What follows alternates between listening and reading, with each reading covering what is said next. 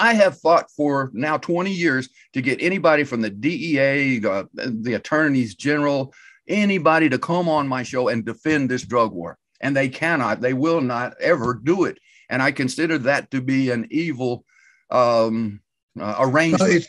They're filled with hypocrisy because they know, because, you know, some of them have studied and educate others, that drugs are, I don't know, a manifold phenomenon. Some drugs are great, other drugs, yes, you know, are bad. Like I've defended you know, people charged over. You were right on 87. So over the past somewhat 60 plus years, and first it was hallucinogenics, and then it was, you know, after that maybe pot and hashish, and maybe after that it was cocaine, and after that it was speed, and there was always out there, you know, Mexican black tar heroin, and we get China White here, you know, almost pure white heroin from Southeast Asia, and we get Persian brown. So we're big drug consumers, and we understand that you know, some drugs should never be outlawed at all, that they're good, that they're not bad. Meth is deadly and dangerous, can be, but if it were legal, it'd be a whole lot safer. And your response to that thought, sir? I think all drugs should be not regulated by law.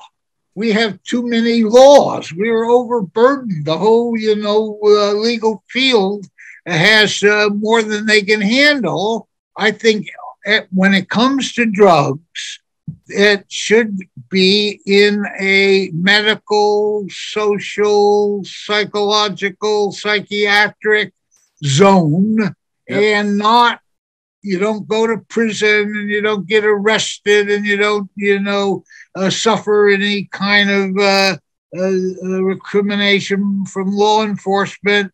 You talk to the psychiatrist, and they say probably a little bit of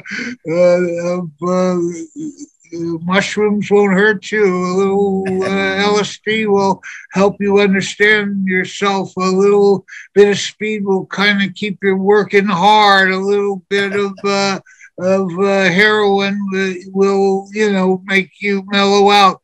Boggity, let them handle it. We don't want it. We don't want to fight law enforcement. We want to have take it all off the books, you know, and give it to the medical profession. That would be my answer.